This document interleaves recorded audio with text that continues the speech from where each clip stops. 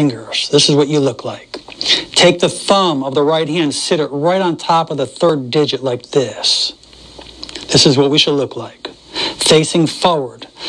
The thumbnail of the other hand is going to sit across on the thumbnail of the right hand like this. So this one's going forward, this one's going opposite.